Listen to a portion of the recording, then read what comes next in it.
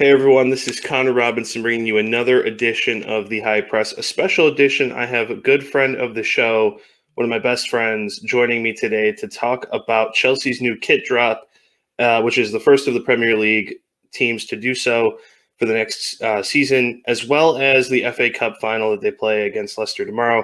Joining me today, of course, is the man, the myth, the legend, Alfonso De Falco. How you doing, my man?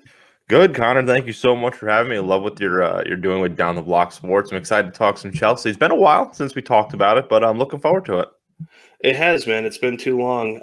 Let's just jump right into it because we got Chelsea's new kit drop. For those who are unaware, Premier League teams and most soccer clubs around the world change their kit year in, year out.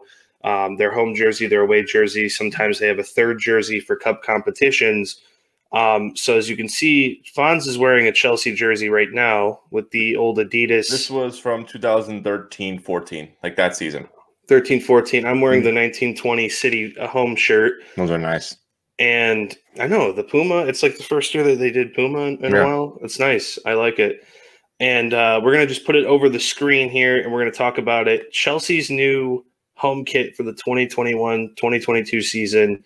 We'll let everyone absorb that for a second. This is courtesy of Chelsea's social media, as well as, I believe, Sky Sports. Fonz, what are your initial thoughts to that shirt? Personally, I mean, I like it. I like it a lot. I know you are not a big fan. You'll get to what you have to say about it. I know there's a lot going on with it, with the different like layouts. If you want to pull it up again, like I'll explain. Like there's like the left side is like the zigzag, and you got the checkerboard on the right side, or vice versa, however you look at it. I think it's really cool. What I like about the soccer jerseys, one, they change every year. You don't really see that. A lot of other teams kind of do that. You see the NBA sort of doing it with their City Edition uniforms. But like the cool thing about it, it's a little wacky, but I think it's like really like it catches the eye. I like it a lot. I like those wacky type of jerseys. The number 3, the sponsored 3, like on the front. I think it's cool. It goes with it. I do miss the old stamp song when it was like this. Listen, I know you think it's like a wacky and might be a little bit too much, but I personally like it. I think you said that's the home kit, correct? That's going to be their home kit. So they didn't release the other two yet. I can only assume the white away kit is probably going to be like the same design maybe, but again, it's going to be an all white. And the third kit is always very random. So I'm not sure what that's going to be, but I personally think it's really nice. I think it's sharp, and I'm definitely going to look into getting one of those. Maybe the long sleeve one, maybe. Yeah, I know, and I'll pull it back up for the third and final time here just so everyone can get a good glimpse of that. I feel like the patterns just don't really match up. I understand, you got like – I think if they did it one or the other, that would be pretty cool. What was the third kit? What if it was like because the third one's supposed to be like kind of like wacky, a little bit alternate. Like if it was a third kit, would you say it's a little bit different? But like as their main kit, like you're not the biggest fan of it is what you're coming at. Yeah, it's like Inter Milan's home kit, like where traditionally they were, vertical stripes, and this year it's like offset, sort of like zigzag stripes, and it doesn't really look. I think the color is good, like the color with the dark blue and then the light blue. I think that works with the checker pattern. It's just, or if it was one or the other, I think it would be a much better kit. It's not the worst that I've seen. For sure, I know United has like these zebra kits this year, and they're pretty whack. But United can never get anything right, Connor. I think we both know that. Yeah, no, that's for sure. Although they have been having a good season, surprisingly. But let's talk about pretty much. We're coming towards the tail end of the season. Chelsea started with Frank Lampard. Now they're with Thomas Tuchel.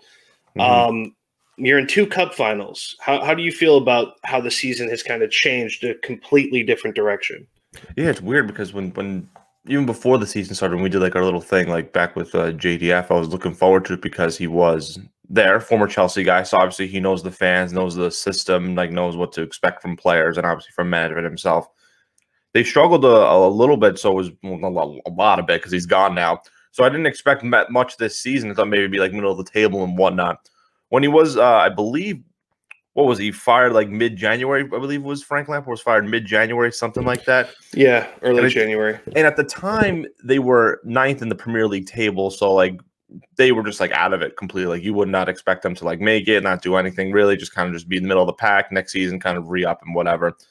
Tuchel comes in, it's like night and day. I mean, you see, what was it, 17 victories since he came back? Like a literally completely different attitude from the changing from the top to bottom. And they want to play for this guy. I mean, it was very impressive to see. I mean, I don't know if it's one of the better comebacks right now of seeing in all sports too. But yeah, to see the transition from Lampard, which was, I was sad when he was gone because obviously, like, I liked him a lot, guy that's been there before. So, but at the end of the day, it's a business. You got to make changes. And they went with Thomas Tuchel now. Was he like 47? Younger guy, younger manager. He's been doing really well. I'm going to only assume that he's going to be there if, since he made it to 2 cups now so far and maybe drastically changed the team, he's going to be there for a little bit now, I think. You got to lock him up for the long term, I believe. Players like to play for him, doing really well. He's doing something right. So, I mean, you got to keep him around them, but definitely been night and day, I will say, with this whole transformation from Lampard to Tuchel. Absolutely. And I remember watching around that time where, Tuchel made it to the Champions League final last year with PSG. So he's not a bad manager. Mm-hmm. But they've had quiet success. I mean, right now, 64 points, 2 off Leicester for 3rd place. I said Chelsea were going to make top 4 this season. I mean, realistically, you could even finish 2nd if things go wrong for United. They have a lot of things going on with the protest against the Glazer family, but I mean, that's a whole other thing. Yeah, that's a whole other video we could do. But Chelsea going into play Leicester City tomorrow, FA Cup final. Yep. You just beat City 2-1, Real Madrid 2-0. I mean, how are you feeling going into a cup final? You think this is the first piece of silverware this year? I think we're definitely confident. I think it's definitely going forward. I mean, we're definitely on like you said, we beat like Man City to get to the FA Cup. I know you're a little bit upset by it. Beat Sheffield in the quarterfinals. Barnsley in the round before that, if I'm not mistaken. All good stuff. I mean, if Frank Lampard was still there, I really would have not known how far we would have made it not Champions League, the FA Cup to the final. I don't know if we would even be here tomorrow. But I'm definitely excited. I'm looking forward to it. It's going to be a good one. I know Leicester City, they're a tough team too. Ever since that they came out of nowhere and won the table. It seems like so long ago. Remember we were 15, 16, yeah. We were in college and we all didn't expect them to make it that far. But no, they've been still on a hot streak since then. So I mean, it's going to be a tough game, but maybe just me as a Chelsea fan, I'm looking forward to the victory here. Will it be a close game? Probably. I mean, when you have a champions final or the final of any tournament, it's going to be you want it to be a tough and exciting game. You don't want it to be a blowout because it may be a little bit boring, but I'm very confident, especially with Tuchel now. I think definitely changed the culture in Chelsea. It's going to be very good. Looking forward to it. Yeah, I think it'll be a great game, especially with Leicester's pace on the counter. Chelsea's defensive system now is very rigid. The Champions League final has been moved from Istanbul to Portugal at the Estadio do Dragão in Porto, I believe. What do you think? I know that's a couple weeks out, but what do you think of the Champions League? Just kind of early thoughts. I mean, again, made it to another final here. Got to prepare ourselves. Tuchel, I mean, if he can win FA Cup and the Champions League, especially a guy who came in January or February, March, April, May, so it's been 4 months really since his firing. And what's Champions League? It's a month after a couple of weeks. We'll say like 4 or 5 months. Yeah, it's the 27th of this month. To win 2 championships or 2 tournaments in the span of 5 months since you came in, really. And then this is not Tuchel's first time really coaching, but I'm saying coaching a bigger team like Chelsea.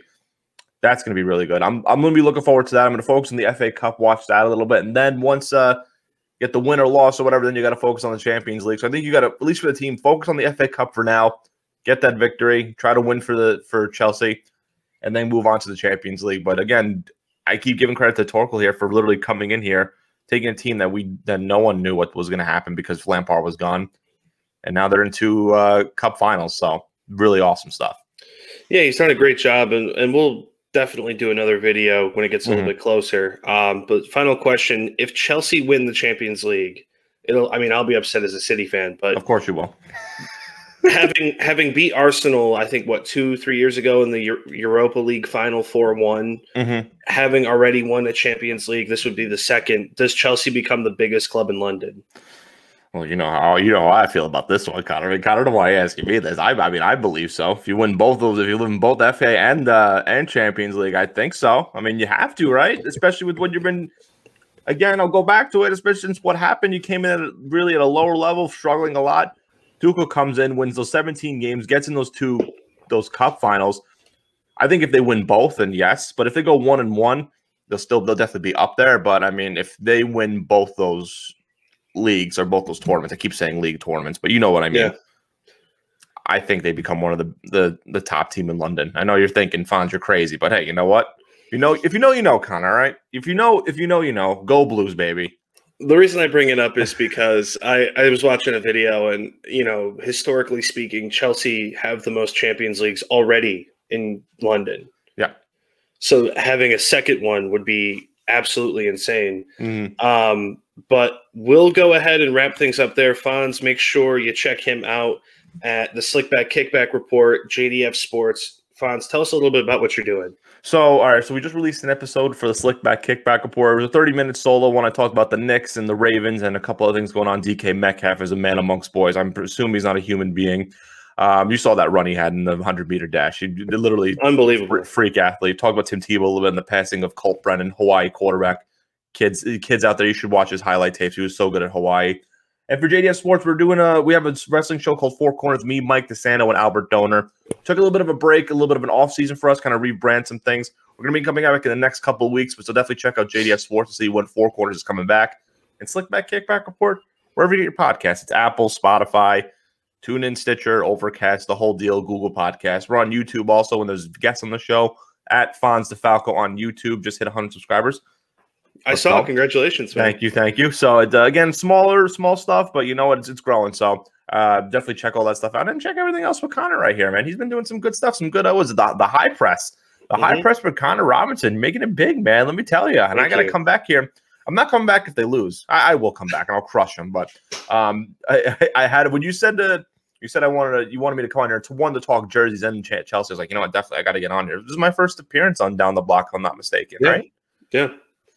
The first of many, hopefully. If I'm allowed back, that's the question. Absolutely. No, we would love to have you come back. I'd love, it'd be great. But we'll wrap things up there. Everyone, thanks for tuning in. Make sure you hit the subscribe button, smack that notification bell, leave a comment below, tell us what you think about the Chelsea jersey, and of course, stay tuned. We are going to do more jersey drops, more kit drops as they come available. And we'll question.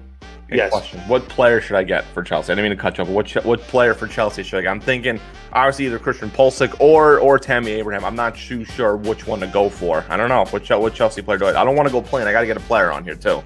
Pulisic or Mason Mount? Mason Mount's another one too. I'm thinking because he's been class. He should be going to the Euros this year. I'm still high on Tammy. That's why I'm thinking about it. But Pulisic also could be on there too. I don't know, maybe because he is an American player. I got to represent.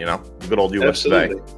Yeah, we'll get you a kit. Well, I won't get it for you. Can you give me a kit? Don't give me Kurt Zuma. I'll hate you for it. Oh, now I'm getting you Zuma. He's still in Chelsea? Yeah. I'm just kidding. Well, everyone, again, thanks for tuning in. We're going to wrap things up there. Fonz, thanks for joining me. And have a good day, afternoon, evening, whatever it is. Cheers, everyone.